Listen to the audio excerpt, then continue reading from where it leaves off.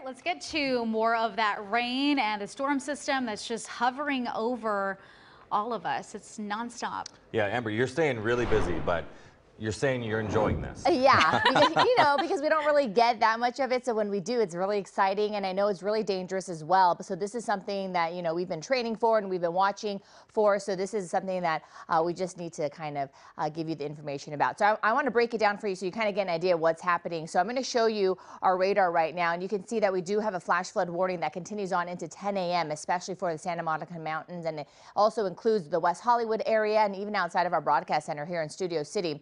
But as I zoom out a little bit more, I do want to show you that the outer bands of the system is starting to work their way into Arizona. So Arizona is starting to see the same showers that we are seeing here. Maybe not as heavy of the rain, but they're starting to feel some of that moisture. So we are still left with a lot of this energy sitting right over Southern California, but right to the west of us, we do have a lot of this cold, unstable air that will continue to push in. So even though we're still seeing the heavy, steady rain, we will slowly start to see some of that rain turn into showers later on today. And then with that cold air pushing in, there is a chance for those isolated thunderstorms and showers. And that means even more of those downpours if we do see those isolated thunderstorms and more flooding. But right now, that concern is the flash flood warning that's over Agoura Hills, Calabasas, also over the Bel Air area, and then also over Studio City, and then West Hollywood, and then also as you head a little bit closer to the Glendale area over there. And what we're dealing with also, if you're not under this flash flood warning, you are still dealing with the very heavy rain in some spots,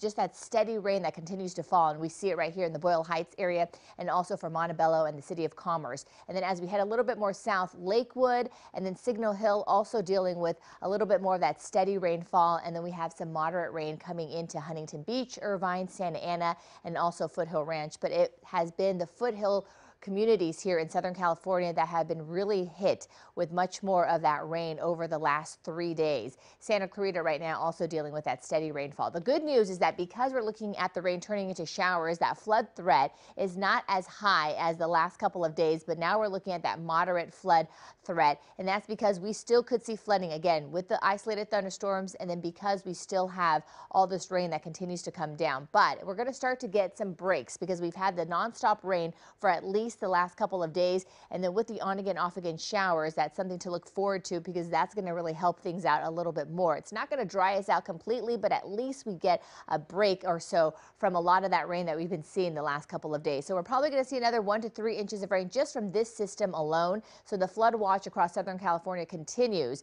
Here's a look at the rest of the morning. So again, still some rain that continues to be part of our story this morning, and then it becomes into more showery. Then tomorrow night, a second system, this weaker system coming down the coast, will bring us more of the scattered showers, and the scattered showers will linger with us into Thursday. So still some on again off again showers, and then as we head into the beginning part of Friday, and then once we head into Friday afternoon, we turn the corner because things will slowly be drying out just in time for the weekend. Back to you, Kalina.